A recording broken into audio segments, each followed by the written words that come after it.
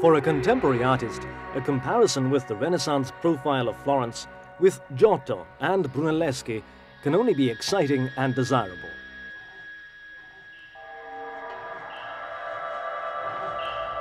Mimmo Paladino first emerged in the 1980s as part of a group of Transavanggarde artists and is today one of Italy's best-known artists abroad. He spent over a year preparing one of the most spectacular exhibitions of the year, featuring around 100 works of painting and sculpture on show at the Belvedere Fort overlooking Florence.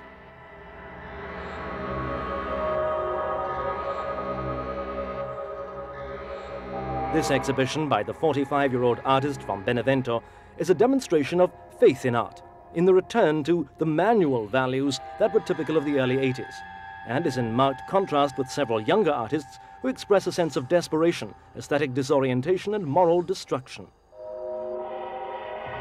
Which is not to say that Paladino too doesn't feel and describe his own existential and stylistic insecurity.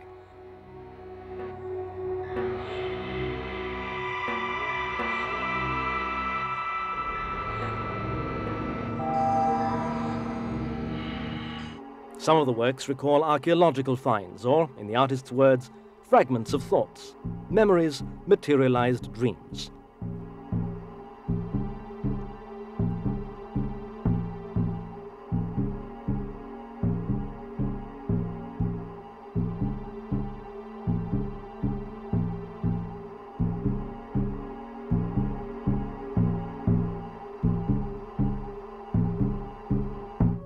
Paladino's eclectic style is a combination of the rigidity of conceptual 1970s art and the end of the avant-garde utopia of the early 20th century.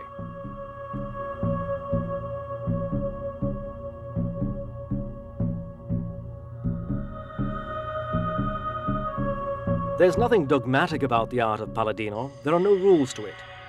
Pompeian styles can coexist beside the mystery of Brazilian ritual. The severity of abstract art, Romanesque sculpture, or that of Brancusi. There's no ideology connecting the differences in Paladino's art. There's simply the courage not to feel lost and to start over again, even in front of Brunelleschi's dome.